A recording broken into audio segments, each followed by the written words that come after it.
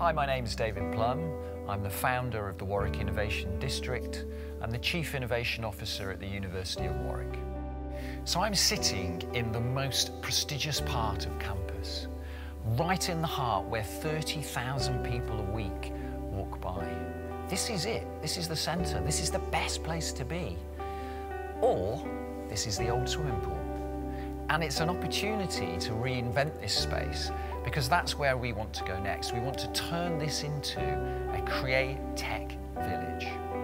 The coming together of students from the Faculty of Arts with local businesses in the creative sector, working with the gaming and esports industry, and then bringing in investors and industry bodies so that we can reinvent and we can build on the creative opportunity we have in this region.